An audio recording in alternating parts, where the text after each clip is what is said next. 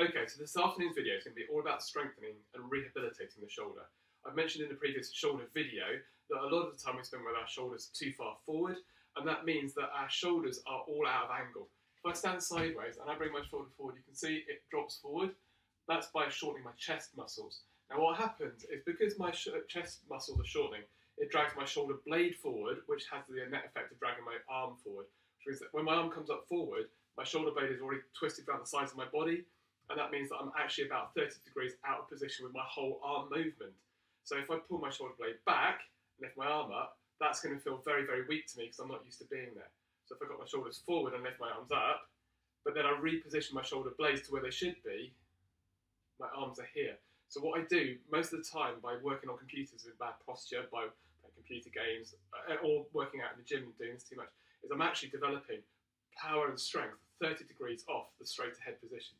Well, that means that we're using a whole wrong sets of muscle groups for doing the jobs that we'd normally be doing in everyday life. So what we're going to try and do today is give you a little bit of exercise you can do to rehabilitate the strength into the position where the shoulder is meant to be versus where we often have it in our current society. Okay, so this afternoon's exercise is all going to be about re-strength training this shoulder in its correct position. Now, for those of you eagle-eyed, you'll have noticed these big pile of orange sticks and been wondering what on earth they are. They're made by a company called StickMobility. Now, I'm one of their accredited trainers. I've been using these products for a number of years and I absolutely love them. They've got about a 1.5–2 kilo bit of weight to them, and that's just enough to give a bit of resistance and a bit of strength training when you're trying to use them. They're flexible, so they do bend. The big ones bend even more, obviously, but they're fantastic sticks. Now, you can use this with a broom handle, again, cut it to 4 foot, but you don't have the weight with the broom handle. I've got people who've added weights to the end of the broom handle because they don't want to spend the 50, 60, 70 quid, whatever they are at the moment, on them, and I totally get that, but I do find that the stick themselves are the best option. I do use a stick, like a normal broom handle stick out the back here when I'm trying to demonstrate you can do it with other things, but actually I love these things. So what I'm going to do is I'm going to try and show you how to do this, okay? So what we're going to do is I'm going to step back so you can see a little bit more about what I'm doing with my whole body. So what we're going to start off with is we're going to hold it right in the middle, and I'm going to let my knees just go out very slightly, so my feet are parallel pointing straight ahead, and I just let my weight go down. It's almost like I'm riding a horse, okay? Nice tall vertical posture. I'm not pushing my chest out or collapsing forward. I'm just nice and tall as I can be, but obviously with nice relaxed knees. Holding still right in the middle, I'm going to bring it up in front of me here. I'm going to turn sideways so you can see like this. What I'm not doing is I'm not reaching forward with my shoulder, and I'm not drawing back.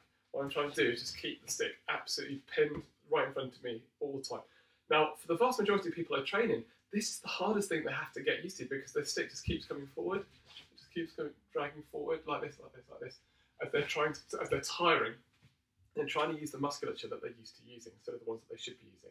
So anyway, there's going to be 6 parts to this. Okay, I'll try and put them on the bottom of the screen as we go through them, and you'll be able to see what I'm calling each of them. So what we're going to do is loosen those knees, okay, and we're going to come straight up with a stick. Now all we're going to do is we're going to do a rotation, okay? It's going to be a propeller, but what we're going to do is we're going to leave the top part of our arm absolutely still. It's only the fore part of our arm that's going to move. So it's called a half propeller. And what I'm going to do is 10 all the way. That's 1, 2, I won't do 10 because it will just get boring. 3, 4. But you can see I'm letting it be nice and strong. I wasn't supporting my weight there, I was just making sure my arm wasn't moving.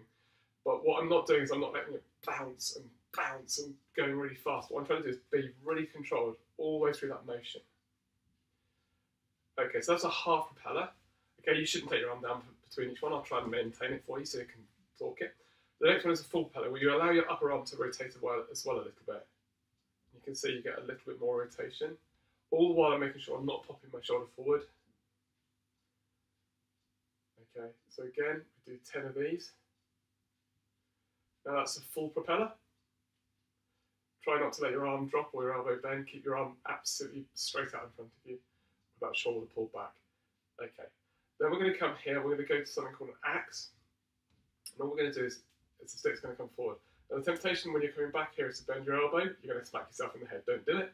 Don't bend your elbow. Just allow it to be the wrist. But you're building up strength in the forearm and everything doing this.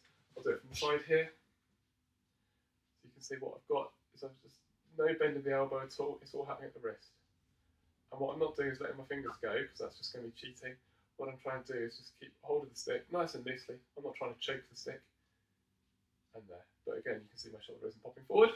So we're going to do 10 of those. Then we're going to do a hammerhead. It's like a hammerhead shark. Imagine it's got eyes on both ends. And you drop one end forward, another end back. And again, it's not speed. It's all about everything we're doing here. It's all about slow and sustained. Now I can really feel the burn in my right shoulder, just demonstrating this.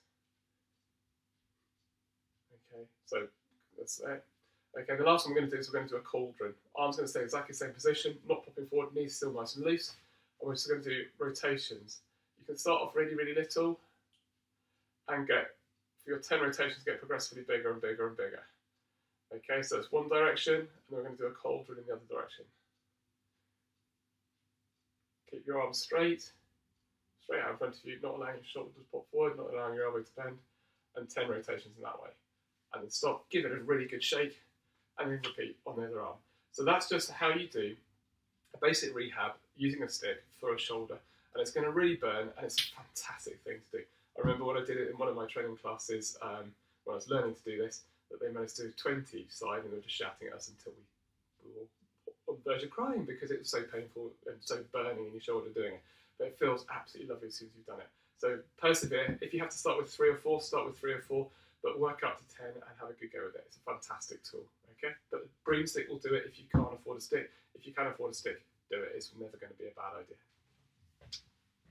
Okay, so the second exercise I'm going to show you with a stick is called a kayaker. Okay, now I am a kayaker, so I love this one. But what you're going to do is you're going to hold it in one hand, nice and vertically. The other hand will go on the top. Okay, I'll bring it down so you can see.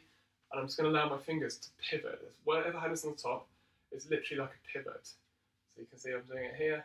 I'm just going to, wherever it goes, the stick can pivot that top hand. There's no real pressure. The hand that's on the bottom is always passive. It's the passenger. The hand on the top is active. And all I'm going to do is going to loosen my knees again. And I'm just going to push straight down with my top hand, and my arms are going to come backwards like this, straight behind me. Now I'm not allowing this to happen until it absolutely has to. The idea is I'm going to go straight back, back, let the hand pivot, and across on the top. But all the while I'm trying to keep my chest, ribcage facing straight ahead. It's really easy to do that and make it look like you've done it, but actually all you've done is cheated. So what we're going to do is, I'll show you the same side again, chest straight ahead, shoulder girdle will rotate, allow your arms to turn and back round. Translate it across your body so it's vertical, exactly the same on the other side. You can see I'm not quite so loose on this shoulder, but that's how my body is. I'm a bit looser here. And all I do is I tend to do 10 of these on each side. Have a go with that, see how you get on. Okay, so the last little one I want to show you is what they call a dislocate or a half dislocate. Then we're not actually going to dislocate your shoulders, it's just what the name of it is.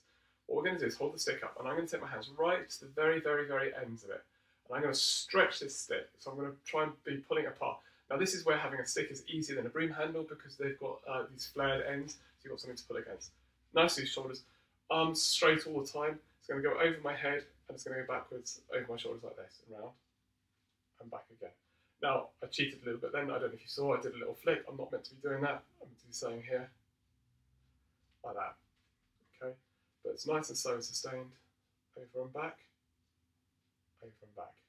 Now for a lot of people, that is not going to be possible, so what you can do is do a halfway house, it's called a half dislocate. What you do is take your arm up to one side, and you go backwards with the hand. Now I like doing this, where I kind of rotate around.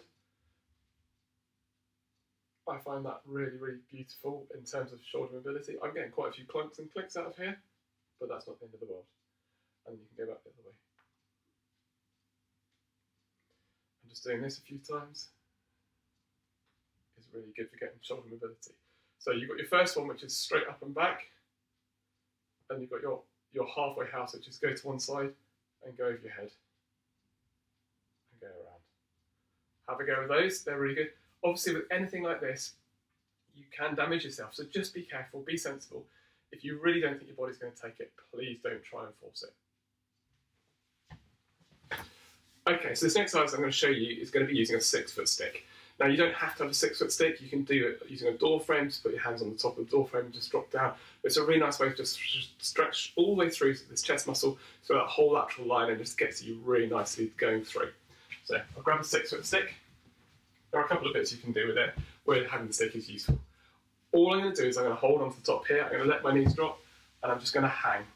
Okay, now I can feel a really beautiful stretch all the way through my ribcage just doing this.